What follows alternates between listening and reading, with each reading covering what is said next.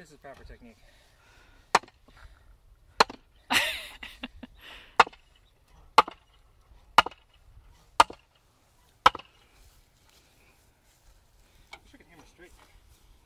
don't know, but you're doing pretty good. This one and the last one's looking good.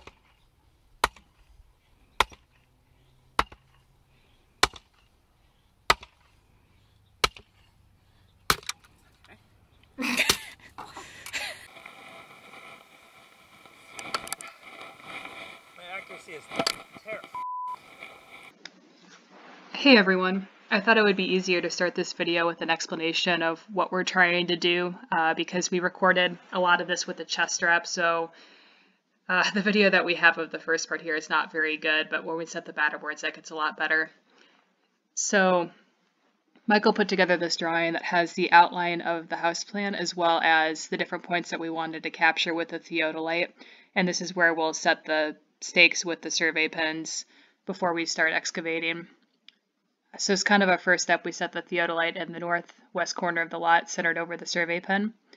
And then we set 0 at the back corner of the lot, looking at that survey pin as well.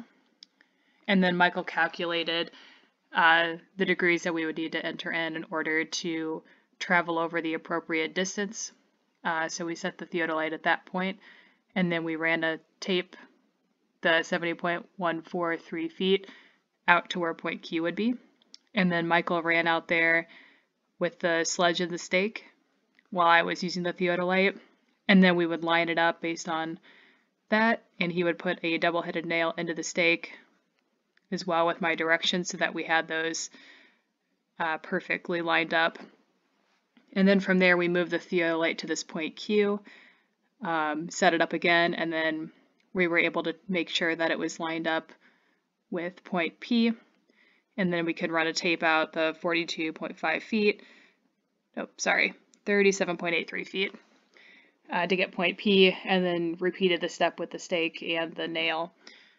So that was basically replicated for every single point along this line here. So with point R, we were able to get point A. With 100, we got O and N. 101 was C and B, and so on, all the way down the center line. And then once all those points were in place, we set the batter boards on the exterior so that we're able to locate those again after we finish grading. Your best strokes. Oh, so I got you 2 angles.